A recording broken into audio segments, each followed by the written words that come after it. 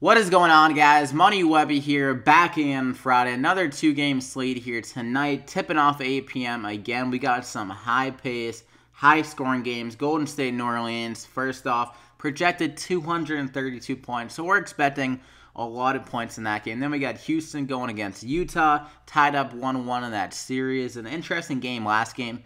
Houston got down big, and then they came roaring back. Almost stole the win in that one, but Utah ended up pulling it out. So it should be another interesting game there. So I got my money six for tonight. My favorite six plays as a core for DraftKings on the slate. So go ahead and drop a like on the video before we get going. Greatly appreciate that. Let's try to get over 100 likes again. Just to show some support, and it helps out the channel and helps out bringing these videos to you guys. So let's just hop into it. I'm going to go with Anthony Davis, the brow. First off at 10,700, coming off a solid game last time against Golden State in this game. And like I said before, a ton of points is coming here. And Anthony Davis, he's normally that go-to guy for New Orleans. He's gotten 20 and 24 shots in the first two games against Golden State. And he's been very active on the glass, 15 rebounds and 10. So he should be in line for another double-double here. We know he's very active on the defensive end with blocks and steals. So at 10,700, same price, I think he's going to get over 60 DraftKings points again in this game. And normally the guy's an animal at home. If you look at the splits, 56 DraftKings points an average at home here compared to only 51 on the road. So I think Anthony Davis is going to come out here, a must-win game for the Pelicans to make this a series. So he's going to be trying to go all out in this game. I see 60-plus DraftKings points at a nice price tag. I'm surprised his price didn't go up to around like 11,000, but I'll take the discount, lock him in there, and we're going to stick with the Pelicans. So like I said, this high-scoring, up-tempo game has really helped out Rajon Rondo, his ability to get rebounds, assists, and even some steals, because the Warriors can be a little bit sloppy with their passing sometimes, and Rondo can kind of get in those passing lanes. So he got 5 steals last game, so he has some upside there with the steals, and he's just been the Warriors have just been leaving him wide open for some threes and just some scoring opportunities because they're more worried about taking away Jrue Holiday and Anthony Davis and even Mirotic on the offensive end. So it's leaving Rondo open for some easier looks. So we saw that last game. He dropped 22 DraftKings points, and we always know he can get the assist and rebounds. So I think he's going to be getting some more points again here, over 10 points. I think he'll get over 10 assists again here, and the rebound should be in that around that 7 to 8 total again here. So I see, honestly, like the 50-point upside here again for Rondo on at 7,300. Another guy that didn't change his price, so not sure what DraftKings really saw here with the Pelicans, but I think they might be thinking that the Warriors blow them out in this spot based on the price not really going up. Obviously, it can happen, but the Pelicans, just because how big of a game this is in the first game in New Orleans, I think it should stay competitive throughout, and Rondo and Anthony Davis are just going to be connecting for some alley-oops early and often in this game. So I see 40-plus DraftKings points with 50-plus upside for Rondo again here. Lock him in there, and that's my first two. We're going to go with the Pelicans there, and then Steph Curry. He has nice point guard and shooting guard eligibility, so it makes it easier to use him here on this two-game slate. And at 8,700, another guy that is priced didn't change much. He was shooting very well against the Pelicans in the first game. He dropped 45 DraftKings points, and that was only in 27 minutes. So with him moving to the starting lineup here in this game, then that means some more minutes here. Should get over 30 minutes pretty easily in this spot, and just some more opportunities for just every single stat, and also some more shots. So if he can catch fire from 3 again here and just fill it up with this high-tempo game with the ability for more rebounds and assists and all that good stuff, I think he can return value with this 8,700 price tag and get around 50 DraftKings points in this game. So I like Steph Curry a lot here.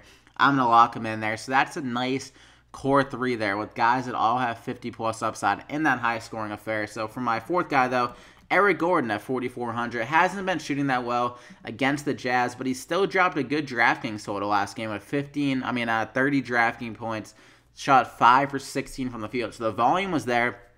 The shots just weren't dropping. So for this Rockets team to really, win this game and just kind of keep it going in this playoffs, I think Eric Gordon is a guy that needs to get it going. He needs to start being that like second and third scoring option for this Rockets team. So the minutes have been there. I love to see like 30 minutes on the court for the Rockets, and just the shot totals have been nice. And I think that he can get him to drop in this game against Utah.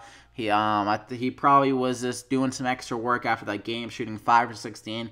Normally, Eric Gordon is the guy that shoots that bad consistently, so I think he'll bounce back here. Like when he shot 5 for 16 against Minnesota, he had a nice bounce back game, 26 drafting points, 6 for 14. So I think we'll have a similar game here, get around like 25 plus drafting points and a 4,400. It's a nice discount considering his upside and the amount of minutes and just usage he's been getting in this playoffs and just throughout this season. So Eric Gordon, guy I'm looking to for the Rockets. PJ Tucker and all those other guys have really been disappointing. So Eric Gordon needs to step up here, and I think he will. Lock him in there. For my fifth and final guy of the core, I'm going to go with Joe Ingles, the guy that's really made a name for himself in this playoffs, and he's gotten a boost over the last couple of games because Rubio has been out. Some extra shots going up. He got 13 shots last game. Good for 27 points and 35 drafting points. So the scoring total was great. And honestly, he kind of had a lower mark at rebounds and assists than he normally gets. Normally, he's a pretty solid passer, pretty solid rebounder, as you can see against OKC in some of these games. So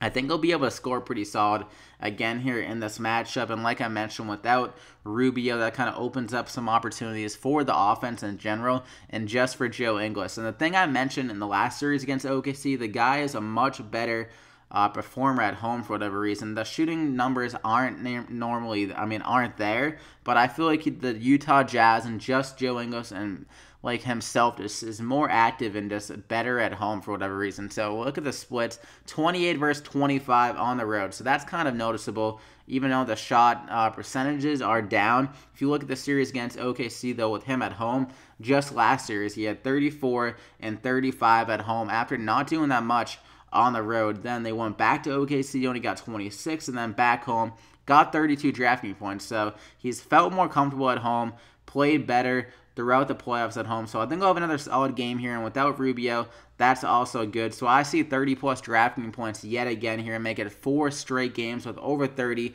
and still being priced way too low at $5,700. So Joe Ingles, he's going to keep on making a name for himself. Lock him in there. So that's the core 5. You got Rondo, Steph Curry, Joe Ingles, Anthony Davis, and Eric Gordon. Some nice value with a lot of those guys.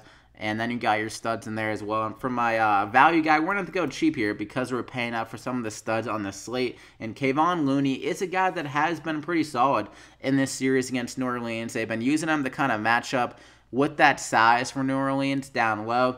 And they can kind of play those faster-paced games because he's a very athletic guy. So at 3,400, with the amount of minutes he's been getting just in the last 3 games, 23, 24, and 23, consistent throughout, and been doing same kind of stuff, getting around like 8 points, 5 rebounds or so, and just some little things just to return some solid value and get around like 20 drafting points or so, like 18 to 20 is what we're kind of looking for, and I think he can do that in this high-tempo game. So Kevon Looney, a supreme discount here, so you can pay up for those guys, like I mentioned in the core 5. So I'm going to go with him there, lock him in, and then you get 4,900 remaining per player, so definitely doable with these high-octane players, some high floors in these guys. Like all of them can approach like 40 drafting points, honestly, except Kevon Looney. So I like a lot of these plays.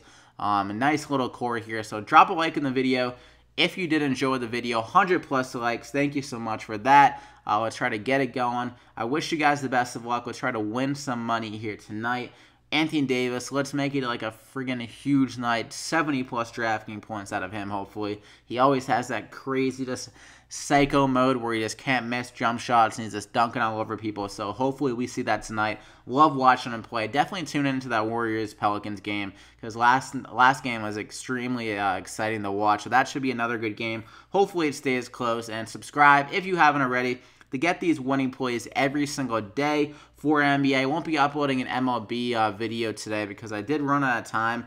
My car battery actually went bad because there was like a rusty piece in my car. So I ran out of time with my research for MLB as well. I had to just focus on NBA. So that's what I got here today. So if you're looking for MLB, no video coming today. I'll be back tomorrow. So be on the lookout for that. And good luck tonight, guys. 2 games late, tipping off at 8 p.m. We'll see you back here again next time.